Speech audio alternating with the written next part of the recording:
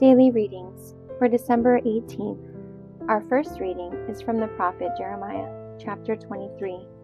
I will raise a virtuous branch for David.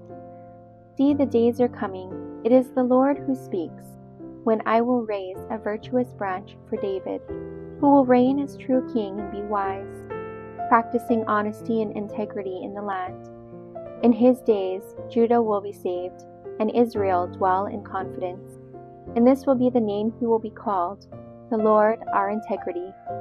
So then the days are coming, it is the Lord who speaks, when people will no longer say, as the Lord lives, who brought the sons of Israel out of the land of Egypt, but as the Lord lives, who led back and brought home the descendants of the house of Israel, out of the land of the north and from all countries to which he had dispersed them, to live on their own soil.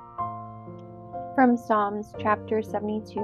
O God, give your judgment to the king, your justice to the king's son, that he may govern your people with justice, your oppressed with right judgment.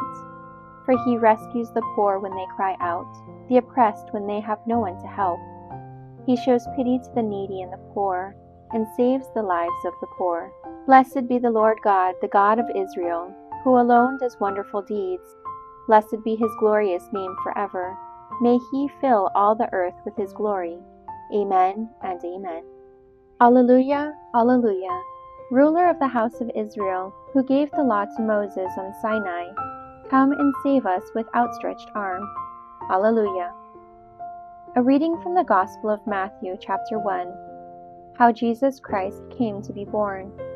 This is how Jesus Christ came to be born. His mother Mary was betrothed to Joseph, but before they came to live together, she was found to be with child through the Holy Spirit. Her husband Joseph, being a man of honor and wanting to spare her from publicity, decided to divorce her informally. He had made up his mind to do this when the angel of the Lord appeared to him in a dream and said, Joseph, son of David, do not be afraid to take Mary home as your wife, because she has conceived what is in her by the Holy Spirit. She will give birth to a son, and you must name him Jesus, because he is the one who is to save his people from their sins.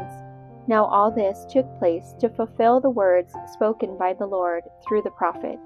The virgin will conceive and give birth to a son, and they will call him Emmanuel, a name which means God is with us. When Joseph woke up, he did what the angel of the Lord had told him to do. He took his wife to his home.